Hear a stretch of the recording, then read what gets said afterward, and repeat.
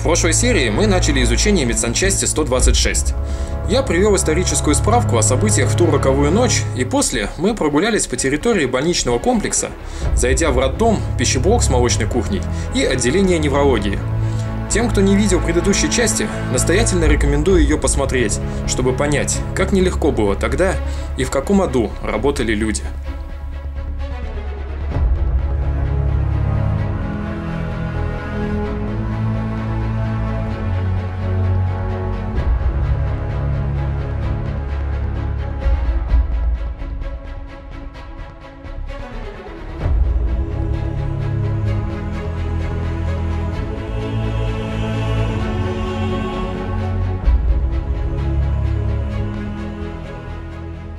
На территории этой медсанчасти находится еще энное количество построек, в том числе хирургическое отделение.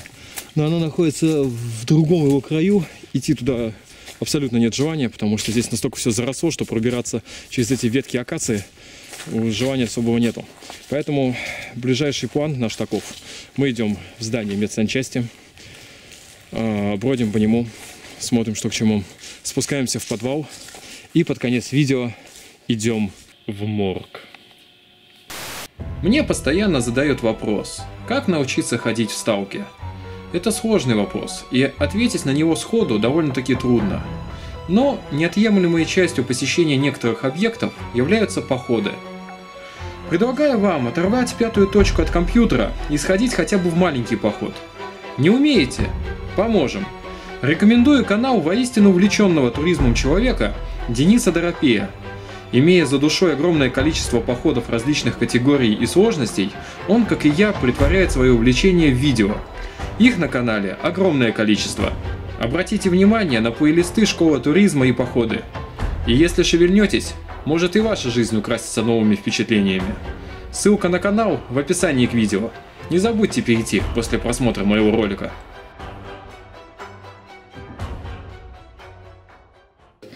И как всегда, мы не одни на этом свете. Ребята вот гуляют. Привет. Из России, Украины? Не, я украинец. Из Украины, Соединенных Штатов и Бразилия. Вот такие вот дела. Так что Припять живет полным ходом. Ну да. Немножко поболтали и разошлись каждый по своим делам. Сейчас с вами изучим медсанчасть. Крылатый враг. Ё-моё. Насколько я понимаю, один из товарищей, который здесь был, как зовут? Коля, да, Николай Фомин водил Топ-Гир сюда, в Припять. Вот такие дела. Но он официальный экскурсовод, то есть как бы у него все пропуска и так далее. Вот, ну, мы немножечко с другой стороны закона, ну, как есть. Чем вредна полнота? Вот так вот. Так что, товарищи, вылезайте нафиг со своих компов, блин, выключайте видео и гоните кататься на велосипедах, блин, и ходить пешком как минимум. Приход слишком велик, блин. Вино, водка, горчица, перец, соль, блин, нифига. Слушай, тут не то, что харя треснет, блин, тут, по-моему, и вилка с ножом сломаются. Короче, кстати, по поводу еще этих ребят, это именно они были на белой машине, от которой мы знатно сваливали. Ну, лучше, как говорится, перебздеть, чем недобздеть. Вот такие дела. Закон чести медицинского работника. Все в МСЧ твое. Будь бережлив. Умеешь сам, научи другого. Трудовая минута. Народная ценность. Ну, да. На самом деле такие вот незатейливые премудрости, которые подстегивали жить как-то более грамотно. На самом последнем этаже находится столовая. Маленькая такая крохотная столовая. Скатерки, стульчики. Здесь выдавали еду. Буфетная. Ну, к сожалению, еды сейчас вряд ли осталось. О, лифт. Лифт. Нифига себе, тут был спецовый такой маленький лифтик. Видимо, грузовой. А ну-ка сейчас. Ну вот как-то так это выглядит. На нем, видимо, привозили еду специально для готовки. А еда, небось, там же в подвале где-нибудь хранилась. И, как всегда, всякие разные забавные наклеечки, раскрасочки на окнах. Такие вот ехидные злорадные снеговички. Ништяки. Ништяки большие, ништяки маленькие и ништяки супер огромные. Ну и для посуды все. О, опять этот спецовый унитаз для опорожнения и споласкивания. В общем, все уже такое более-менее понятное становится. Медсанчасть, последний этаж. ПО палата. Не очень знаю, что такое. Процедурная, перевязочная, не знаю что. Давайте ради интереса измерим фон, который здесь в режиме поиска. Минимум 10, 40, 30 микрорентген. Но он постоянно плавает, то есть, небольшой, цивильный. Баночки с физраствором каким-нибудь для инъекций.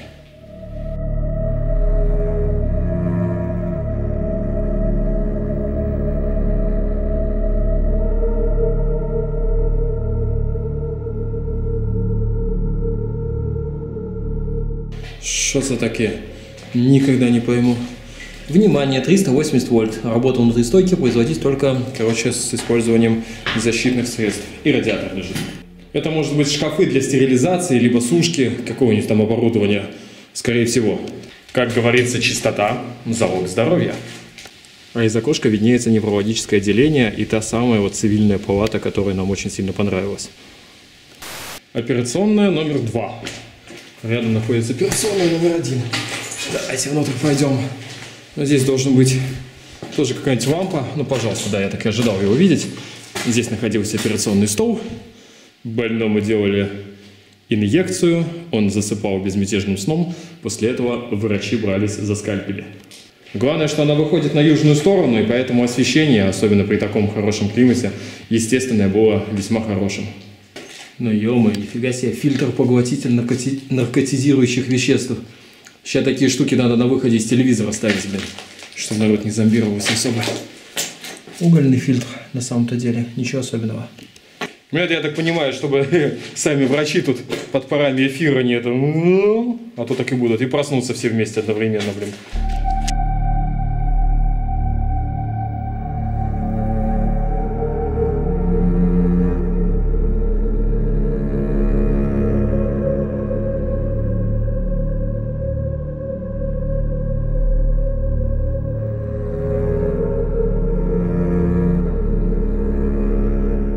Журнал кварцевания операционного блока. Медсанчасть 126. Журнал «Листы не рвать». Журнал начат 5 марта 1983 года и не закончен. Последняя запись сделана 27 апреля 1986 года. Все. После этого Припять была эвакуирована.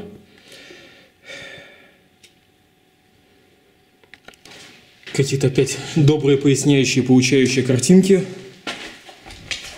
И, в общем, вхожу по медсанчасти и жду, когда на меня призрак Лобанова выйдет. Вспоминая завод ЗИЛ, электриков, которые придумывали всякие разные кнопочные подсказки, где они находятся и куда требуется, наткнулся на такую штуку. Старшая медсестра. И, видимо, вот этой стрелкой она показывала, где она в данный момент находится.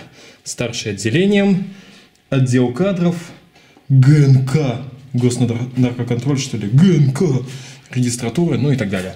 В общем, вот так вот. А ну-ка, с той стороны она могла это сделать? Теоретически да, наобум. И снова мы не одни, снова индивидуальная экскурсия с иностранцами, причем на каком-то языке, на котором я вообще даже не понял, они представились. В общем, как вы понимаете, все живо, постоянная экскурсия, но ребята-экскурсоводы относятся к нам вполне лояльно, спросили, в чем смысл наших походов сюда. Основной смысл, в принципе, в том, что, если бы я пошел легально, никаких денег не хватило, чтобы здесь несколько дней тусить и спокойно для вас все отснять. Так что, на самом деле, если вы подумаете, что мне было в кайф в ноябре 55 километров переть пешком, нет, это было, конечно, своеобразно, но я бы лучше спокойненько на машине бы приехал и от точки к точке, без всякой спешки, отснял бы. Но, к сожалению, это стоит таких сумасшедших денег, что приходится вот так ходить. Впрочем, зато есть что вспомнить. Почему-то сейчас я сразу с того похода вспомнил Бобровую плотину. Она была нереально крутая. баночки, скляночки, деревца. Сегодня у нас лечится. В общем, ладно, ребята, сейчас мы, наверное, дождемся, пока все отсюда свалят. Немножечко экипируемся и пойдем сходим в подвал. Кстати, интересная реализация освещения больничных палат, больничных коек. Кстати, по поводу столовых, я так понимаю, что находились они здесь на каждом этаже. Так вот. Тут еще, бродя по медсанчасти, мы обнаружили просто ядрический такой актовый зал. Он высотой в пару этажей. Работники медсанчасти 126, улучшайте медицинское обеспечение, повышайте культуру лечебной и санитарной работы. На стене висит барельеф, а снизу фортепианка. Пол такой грязный-грязный, а там, где капает вода, он аж прямо до блеска. Ну, не до блеска, но так просто идеально чистенький.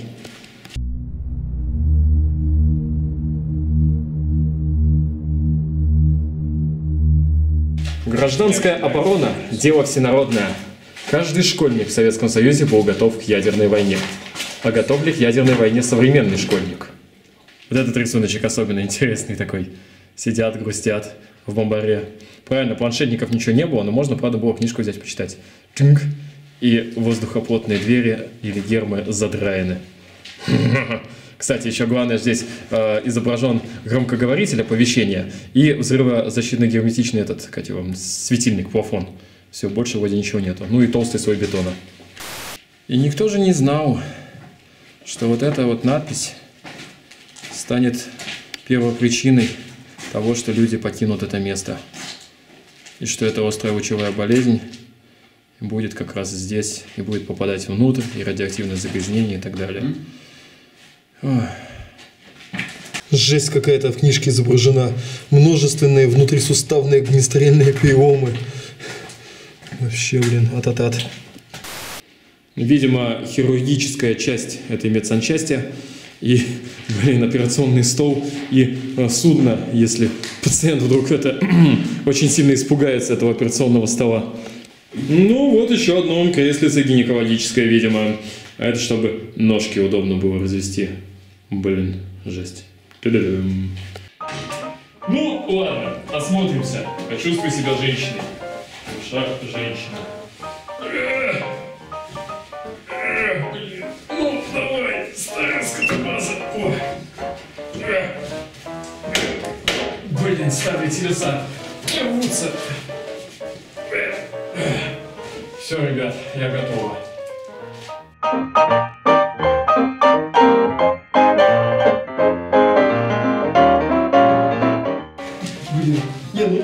Блин, хрен его знает. Просто так посидеть можно, а когда тебя там еще будут это ковыряться, вообще не радует.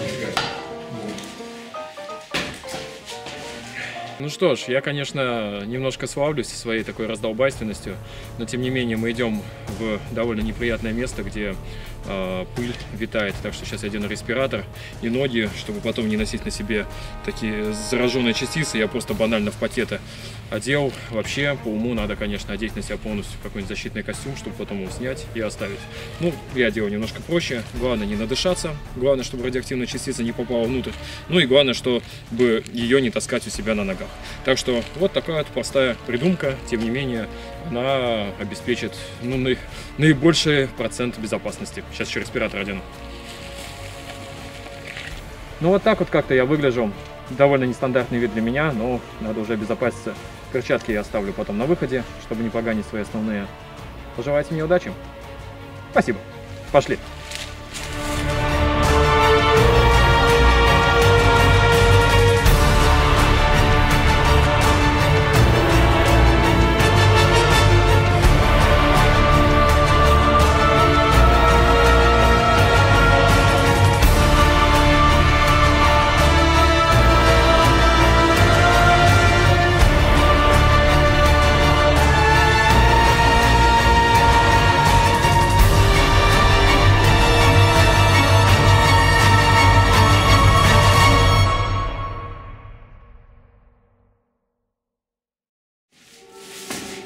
Ну что ж, мы с вами направляемся, наверное, в самое жуткое помещение медсанчасти,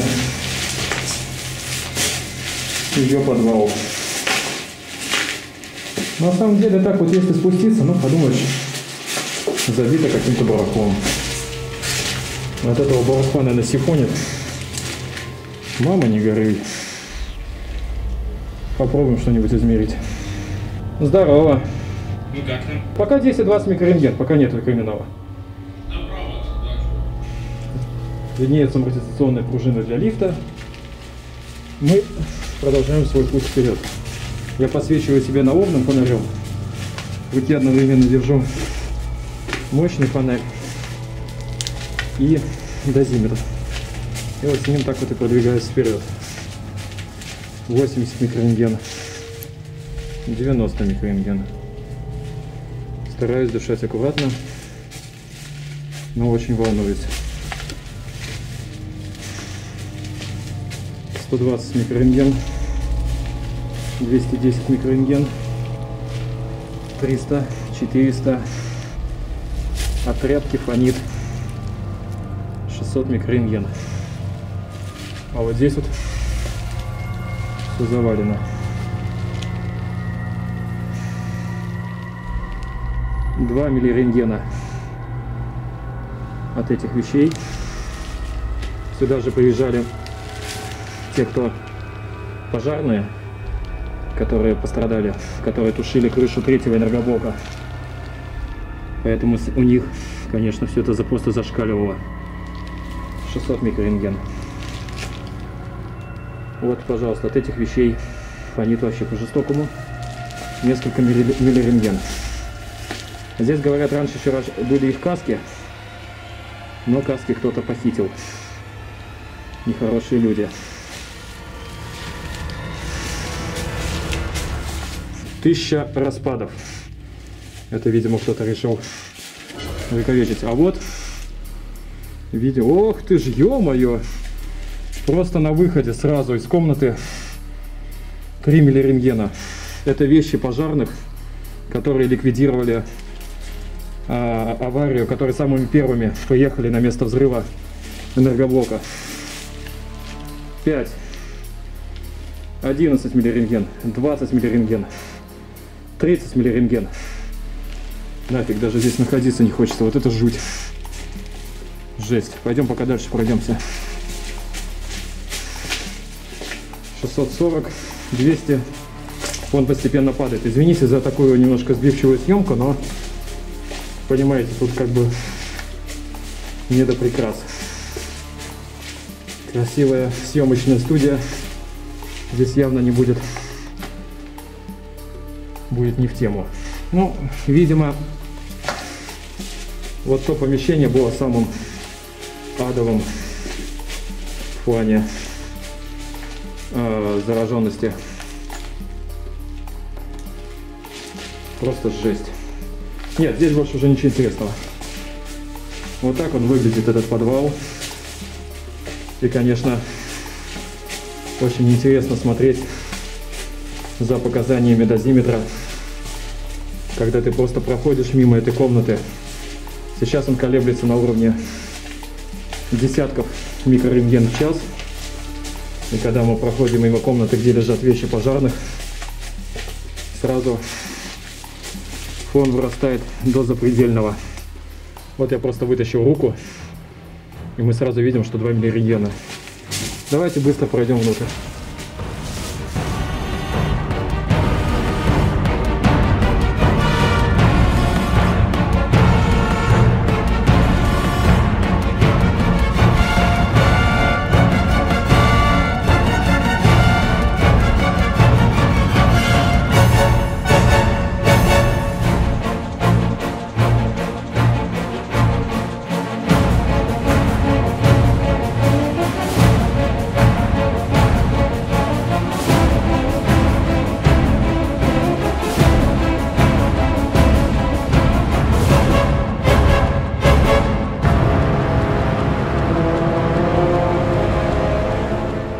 Да, это жесть, просто жесть.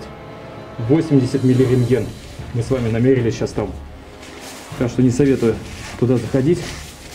Ну и надо еще все-таки пойти сделать хотя бы одну фотографию этого места. Так что я пошел.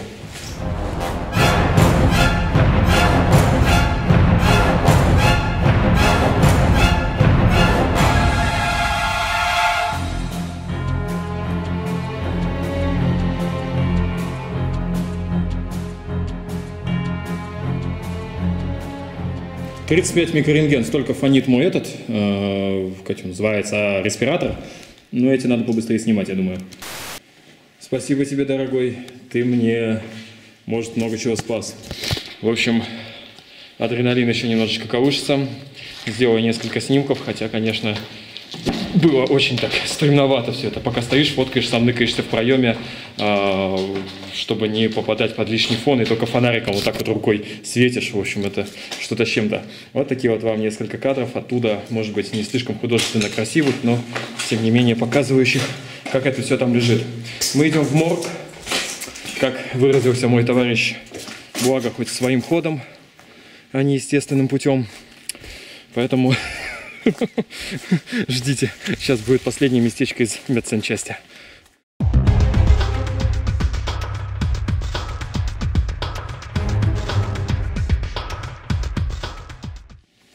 Здание морга.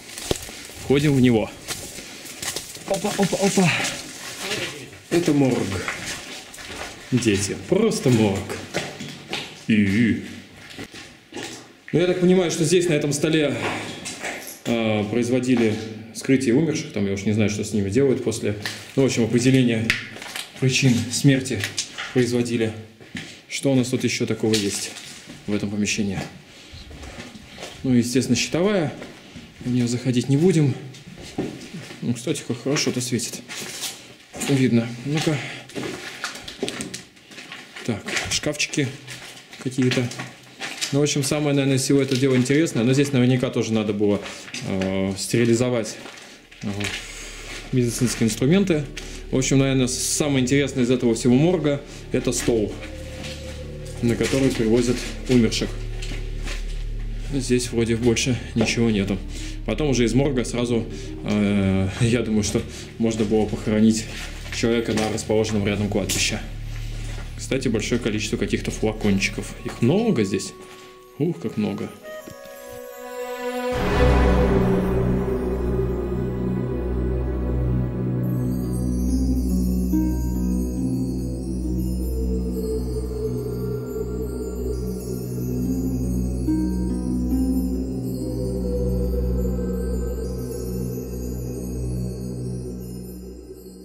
Идем мимо подстанции, свежий замок, и хоть внутри ничего нету, тем не менее жилы кабеля разведены, надеты, ну, не диэлектрические перчатки, банки, но тем не менее кабель может быть под напряжением.